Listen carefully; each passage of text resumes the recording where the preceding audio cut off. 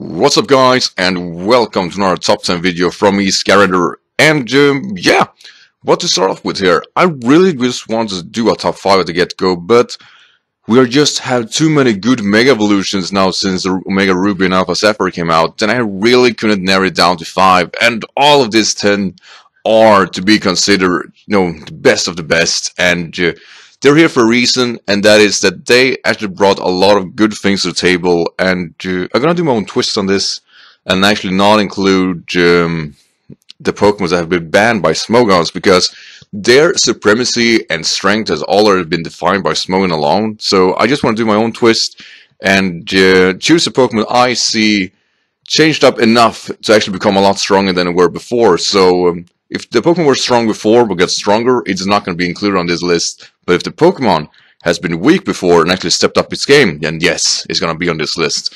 So with all this in mind, guys, let's go. Number 10, Mega Ampharos. So this Pokemon barely made the cut, but it is just as strong as the other ones on this list. Mega Ampharos brought actually a new thing to the table. It got a lot more chunkier, a bit slower, and got a vastly higher special attack, and got a new typing with Dragon, which meant that yes, now have 3 more weaknesses, but hell, it can tank those weaknesses and retaliate with a KO. And in conjunction with learning agility and stuff like that, while it's slower, it is still in conjunction where agility can actually help it out enough to actually retaliate back on. And Mega Ampharos just overall became a threat and just entered OU from day one. He's now in UU, but hell, this thing packed a lot of punches, and it works well in Trick Room, and it works well as a wall to just retaliate back on. It is, like I said, chunky enough to actually stay around for the longest of time, and Mega Ampharos just overall became a very great threat very early on in the metagame, and is still around for that very reason. I myself like Ampharos a lot, and seeing this thing get a Mega Evolution and got the luscious hair really just brought this thing just way out of proportion, and made it a lot stronger than it needed to. And I love it because of that. A little sad though that it didn't learn Tail Low or anything like this generation. We can only hope. But it definitely is a comfortable number 10 spot. It is definitely one of the best Mega Evolution introduced in this generation. Number 9, Mega Pinsir.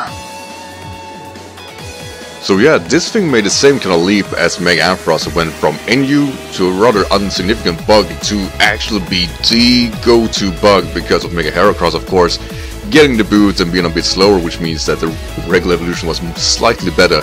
Mega Pinsir got the flying typing, which basically meant that, oh no, Stealth Rocks is real, but a lot of people are using Mega Pinsir as a last resort, which means they're not supposed to switch it out and conjunct with Moxie, get a boost, Mega Evolve, then get the speed boost, then attack boost, which Mega Pinsir just have a lot of, and just thrash Pokemon, because Thrash with Aerial 8 made this Pokemon, not only like sincerely broken, but really just brought a real endgame to every battle.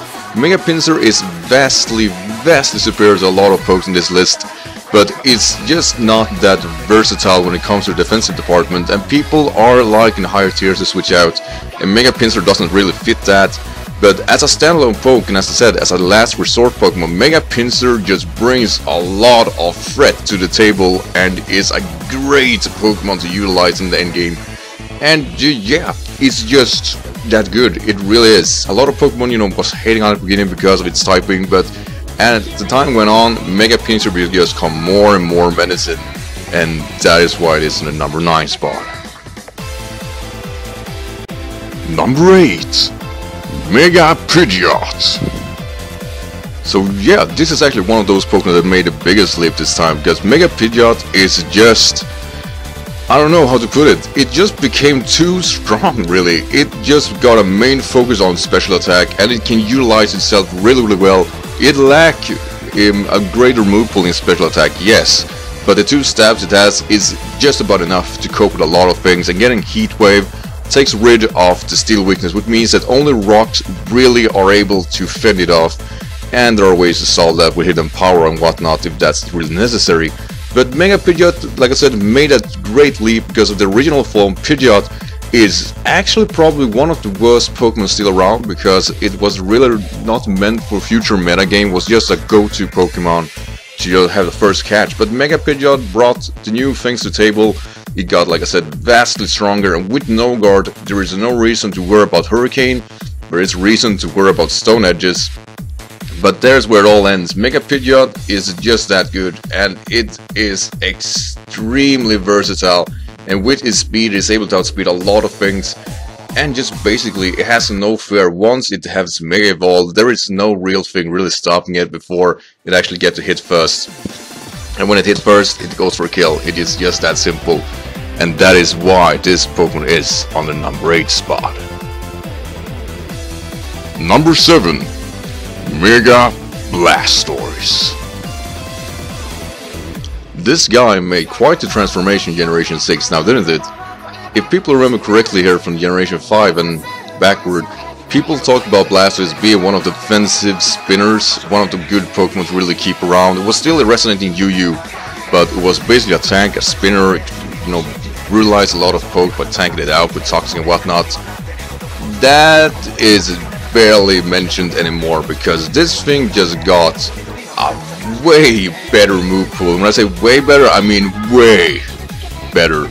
It got access to Aura Sphere, Dark Pulse, Dragon Pulse, and now with Mega Launcher introduced this generation, Mega Blastoise just went out of proportion when it comes to its move pool. It went from a tank to a sweeper tank. And yeah, I can't really stress enough, this transformation made Blastoise just a powerhouse of a Pokemon. It has the versatility to deal with a lot of threats this time around, and being that it is a bit chunky means that you don't gonna take it down the first hit, so you can't really hit it unless you want to go down after the hit and trying to will it down. Mega Blastoise just went very well out of the way to become from a tank to actually become a very versatile sweeper, and it is here to stay. It is definitely one of the biggest changes to a move pool ever introduced in the generation so far, and that is why Mega Blastoise is the number 7 spot. Number 6. Mega Beedrill. So yeah, this Pokemon is probably the biggest leap when it comes to strategies and whatnot when it comes to Pokemon. Usually, Beedrill is one of those Pokemon that people are watching, you know, giving a bad eye to and just throw away. But the Mega form kinda changed things up.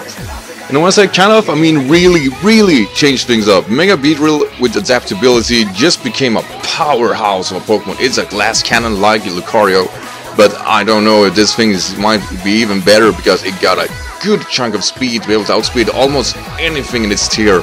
And conjunction with a power of 145 base attack, this thing is killing Pokemons. There is no going around it. Sure, it is brittle. I mean, you can pretty much take it out with a water gun. You know, it is that brittle, and I don't want to see this thing in real life, because I wonder if even the sun will take it out. But as a standalone Pokemon, you know, after it got a Mega Evolution done, this thing became a genuine threat. Like, it can't really be coped with, because you need to outspeed it to take it out, or it has to be the last poke and has no way of escaping the hit, because U-turn or Exissa is more than enough to take on a lot of things. And in conjunction with having knockoff, drill run, you can actually cope with the opponents that are able to take it out. It just has that much power in its versatility and its core, then it's not really easy to take out, and it's extremely versatile when it comes to attacking and taking out pokes. It is basically that. It is a hit and runner or a pure sweeper. It has no way of setting up besides Fell Stinger, but I'm not entirely sure it really needs to set up, because it just goes for a kill, like I said. And sadly, you have to wield Protect on this thing to actually Mega Evolve, because it is brittle as F. But once that's done, there is nothing that stops it, and that is why it is in the number 6 spot. Number 5. Mega Manectric. This Pokemon just might be the very definition of more power is just about enough, and it really is what it is here. Mega Manectric didn't get the change people was looking for. It was actually quite simple Mega Evolution, but what it got was that it got faster and stronger than both Jolteon and Raikou, and as a result of that become the main electric Pokemon with, you know, the usual sets of being fast, Volt Switch, having hidden power ice, and just could brutalize Pokemon but being just nifty and do chip damage. Mega Manectric just might be right now that go-to Pokemon when it comes to this kind of strategy. Mega Manectric are extremely versatile. It is fairly strong and it is fairly fast, and it basically, like I said, just doing chip damage, and he just might be the visual representation of that kind of Pokemon right now. All electric Pokemon with the high speed and high special attack function the same way, but this Pokemon does it best right now, and it moved way above its tier. It went from an actually rather low NU tier to actually go right up to OU and have stayed there since, because it just did that much different. 50 base more in speed and 40 more base in special attack was more than enough to actually brutalize a lot of opponents, and basically people was bashing on this Pokemon because it was still too brittle and the change wasn't big enough. The changes was big enough. It was big enough to put down Jolteon from an UU to RU, and it was big enough to put Raikou from an OU to an UU, because he just was no match for this Pokemon anymore. And that is why Mega Manectric is on the number 5 spot. Number 4. Mega Charizard Y and X. So yeah, when Stealth was introduced in Generation 5, people stopped using Charizard because it was not longer the go-to Pokemon when it comes to special attack and fire, because the flying type pretty much brittled it down, much like Moltres. But then came the Mega Evolution, and it got extremely strong and it got brought to boost its high special attack and stab moves, and there we go. Mega Charizard Y might just be the Pokemon to go to when it comes to this. It actually went from a change where people just designed their team around this Pokemon. They had spinners, they have defoggers. Charizard Y was their main sweeper, and there was no going to deny that changes. And even so, if people didn't have a spinner or anything like that, they still made sure that this thing, when it came in for a kill, because that was what Charizard Y does, and X. Charizard X got the Tough Claw, which makes it extremely versatile. Charizard Y might just be the better synergy Pokemon of the two. Charizard Y definitely the sweeper based, Charizard Y definitely more team based, and can actually pack quite a punch with his high special attack. And just overall, Charizard Y just went and stepped up to the game way more than Mega Blastoise could do when it comes to its counter cousins, and it just blew out of proportion, and it still resonates in OU because it just brings a lot to the table and can actually boost its teammates so much so that it can deal with a lot of things. And with Sun support, it is not that brittle to the water types move, which means that this Pokemon is going to stay and going to take out whatever is necessary. Plus, Sun helps it out with the Solar Beam, which makes this Pokemon even more threatening, and that is why this Pokemon is on the number 4 spot. Number 3, Mega Lopunny. So this Pokemon made quite the leap too in its tier, didn't it? It went from actually quite the low PU to the mighty UU right now, and it's probably gonna stay there with its new typing Fighting, and with a new attack move High Jump Kick, and the new ability Scrafty. This thing just might only use its stab move to hit whatever it means. It can hit anything with its 2 stab moves Scrafty because it can't miss Ghost this time around. Which means that Mega Lopunny just went from kind of a supporter Pokemon to the purest of sweepers. It got a high attack and high speed to deal with a lot of things, and it kept its great defenses, which means that it's not really that easy to take out. You can actually take a Banded Brave Bird from a Talonflame and retaliate with just about enough power to take it out. And conjunct with that, this thing has Cosmic Power and can learn Drain Punch, which means that it can actually get quite chunky and actually retaliate with that, and that is just terrifying to know. Mega Lopunny might not be the most advanced Pokemon introduced, but it made a lot of changes to it to actually be able to deal with a lot of threats. So Mega Lopunny definitely stepped up its game, and it is extremely dangerous in its tier. And yeah, it's just a tough Pokemon overall because it is chunky to take off damage, which is something a sweeper is extremely dangerous to have. That is an ability that not a lot of sweepers can have, and that makes it a huge threat in its tier, and that is why it is on the number 3 spot. Number 2, Mega Venusaur. Do any of you guys remember what Venusaur was before Generation 6? Because I don't. I checked it out. It is a lead seed supporter Pokemon then. Things changed quite drastically. This Pokemon just went through one of the biggest changes of any Pokemon when it comes to Mega Evolutions. This Pokemon went from being quite brittle to probably the chunkiest thing around. With Thick Fat ability, this thing just stepped up its game. It takes fire damage now. It takes ice damage now, quite good actually. It got a good chunk of defenses and it got a higher special attack. Sure, it's not fast, but hell, if you are chunky then you don't really care for that now, do you? Mega Venusaur just stepped up his game enough to actually resides in OU, and there is where it will stay. Mega Venusaur just went to be one of the biggest threats in that tier, and for the very right reasons. This thing are just a beast. I can't really stress that enough.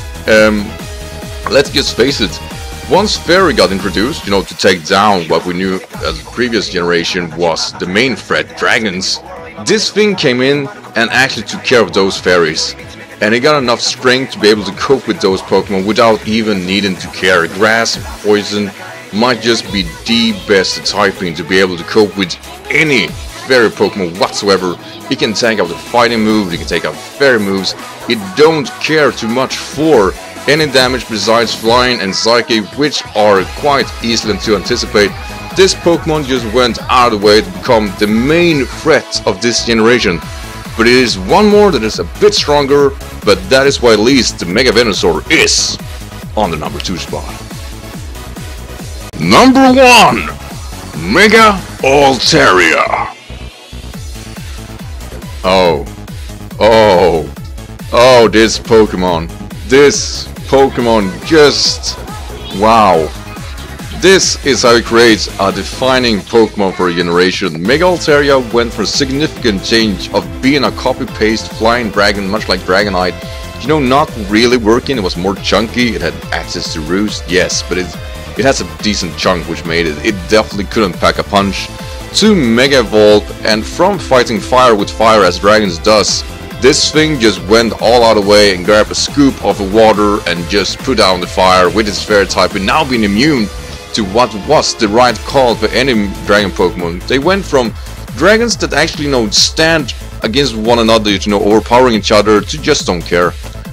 Mega Altaria just went out of the way. It got one of the most balanced stats ever, and in conjunction with this, it can be whatever you want it to be. With Pixelate, it gets normal typing, now becoming fairy moves, and with the fairy dragon typing, it can actually brutalize a lot of things, and it's chunky enough to take a lot of damage. There's access to Roost and access to Dragon Dance, and the most common sets are Return, Earthquake, Roost, Cutting Guard. But Hyper Voice works extremely well in this Pokemon too. They got a good accessibility of moves like Flamethrower, Ice Beam. It can do a lot of mean things. And in conjunction with that, Mega Altaria just stepped up the game and is definitely the biggest and most brutalizing, mean Pokemon that has been introduced this generation.